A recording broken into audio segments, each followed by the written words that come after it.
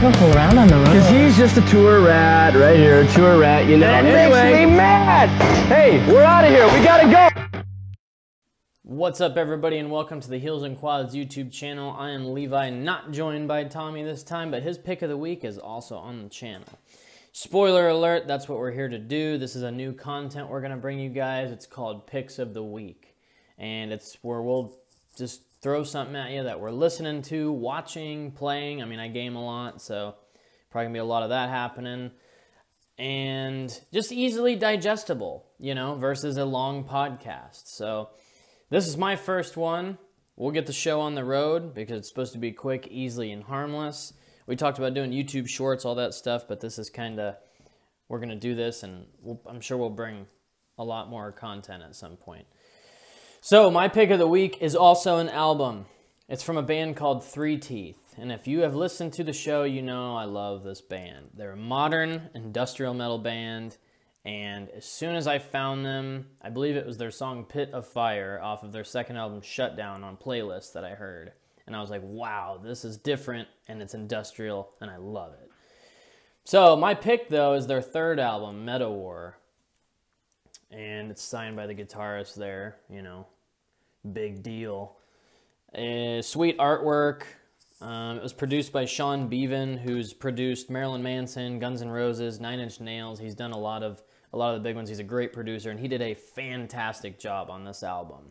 So 3TEETH's catalog, their first album is very much electronic with a little bit of guitar, industrial, samples, all that good stuff. Their second album, Shutdown.exe, it's like the first one, but with a lot more guitar and a different kind of similar production, but a bit different. I think Sean Beavan might have had something to do with Meta War, but I don't think he produced...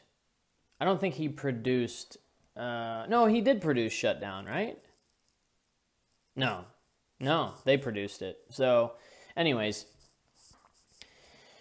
this song has quite a few singles on it, and I get rambly, so this might be all over the place, I don't know. This song has about 6 singles on it. It has American Landfill, which is the first one that was released. I'll never forget because I was dying for this album. About the time I got into them, they were kind of talking about working on this new record, and American Landfill came out. I was like, holy shit, this blows my socks off. The guitar tone was just something, like, I still go for recreating it all the time when I'm playing guitar. That 7-string right there, that white one, that Schecter, that was inspired, I was inspired by Chase Bronner, the guitarist, to get that. And I knew I wanted a 7-string, but this band kind of sealed the deal once I figured out he played 7-string guitars. I was like, wow, you can make it sound like that? So I had to get one. I think he plays in drop F or something like that. It's pretty low. American Landfill, Exit, that's another really good single off the album. And like I said, there's 6. Affluenza, which is ironically about 7 to 8 months before the pandemic hit. 6, 7 months before the pandemic really hit. Listen to the song and you'll know what I'm saying. I mean, the title kind of says it, Affluenza. President X, probably the biggest song off the album, and when they're live, I saw them live in August 2019, when they usually played it as their encore around that time, and Lex, the singer, would come back out in a lizard outfit with a suit.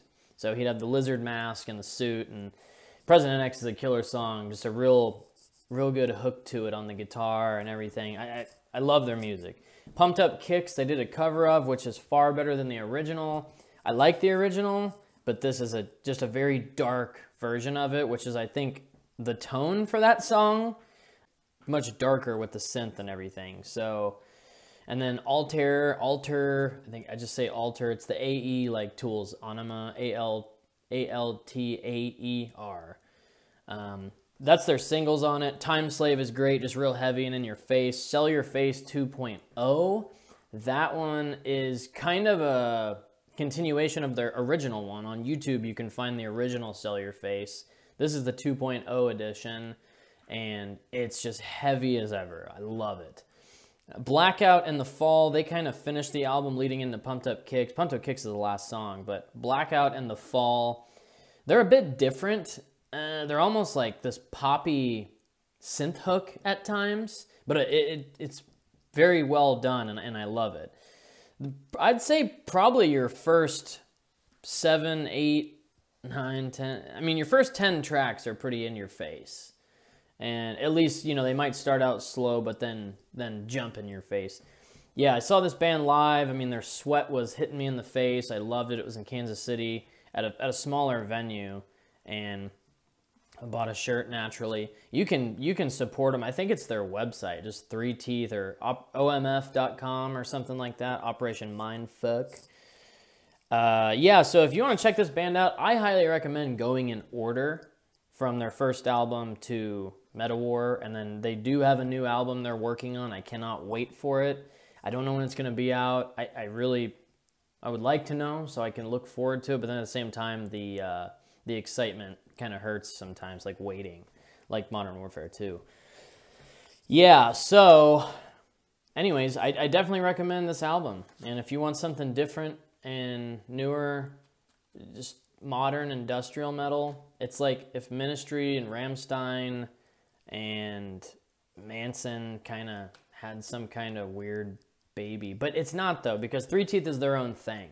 You just have to check it out. But yeah, like I said, their first album's very electronic oriented. Their second one, with a little bit of guitar. Their second one is electronic with more guitar, a lot more guitar. And then Metawar is just a blend, a perfect blend of electronic drums, bass, guitar, and Lex's vocals. Like, it all came together very well with Metawar. And I think that's part of that is Sean Beavan's production as well. But also the band, they're very talented, man. I love this band. I can't wait for their new album. And I dare you to go check them out. So check out 3TEETH, man. Support them. Give them some love. And I'll be jamming on that all the time. Check us out over at patreon.com/heelsandquads. You get content early, ad-free, all that good stuff, and a once-a-month hangout, exclusive content, a lot of cool stuff going on over there. And then, of course, prowrestlingtees.com/heelsandquads. You can buy some of our merch over there. Thanks for listening. I'll see you next week for the pick of the week. And also, we'll see you on the podcast. Peace.